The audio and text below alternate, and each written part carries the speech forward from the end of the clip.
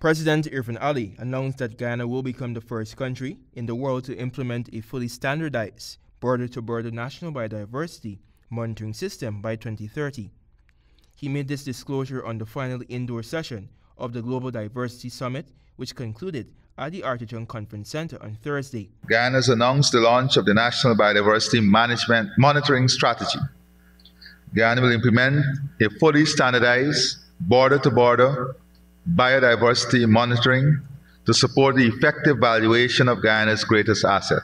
The National Biodiversity Information System, which was launched during the summit, will gather and analyze data on the country's plants, animals, and ecosystems to help guide decisions and policies that support sustainable development and conservation. We want a transparent system, a system in which there is measurement and evaluation, and a system in which there is accountability.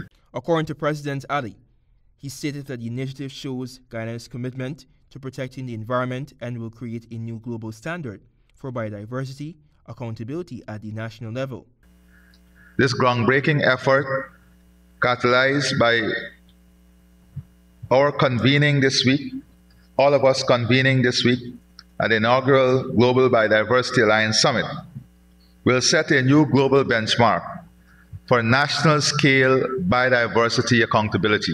Moreover, the government on Thursday signed a letter of intent with Sylvania, a global natural capital investment platform, to develop innovative methods for valuing and financing biodiversity.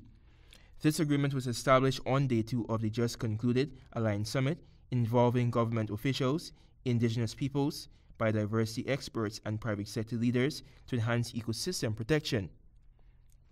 The country has secured payments for forest climate services, including partnership with Norway that led the sale of red plus carbon credits to companies like Apple and Hess Corporation.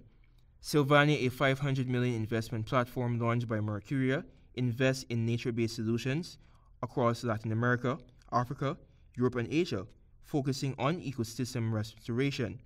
Antonio Day reporting for the HGP Nightly News.